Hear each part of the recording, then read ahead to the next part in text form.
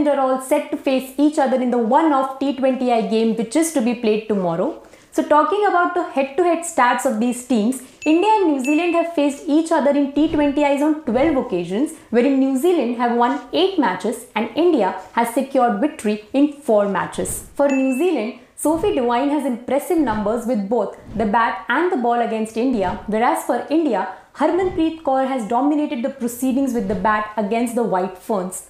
Poonam Yadav tops the wicket takers list in T20Is against New Zealand. Along with these players, New Zealand's Amelia Kerr, who was amongst the wickets in the Super Smash tournament, will also be one player to watch out for in this match. Touching upon the key battles, Leah Tahuhu versus the Indian openers will definitely be a battle to watch out for, whereas on the other hand, Renuka Singh Thakur versus Sophie Devine will also be an interesting contest, as previously seen, pace can ask difficult questions to the New Zealand skipper. The last time India and New Zealand faced each other in T20Is was back in the T20 World Cup 2020, wherein India had won the match by 3 runs to book their seats for the semi-final game. So who do you think will be the star performer from both the teams in this match? Do let us know in the comment section below. Also, stay tuned to Women's Crick Zone for all the updates on women's cricket.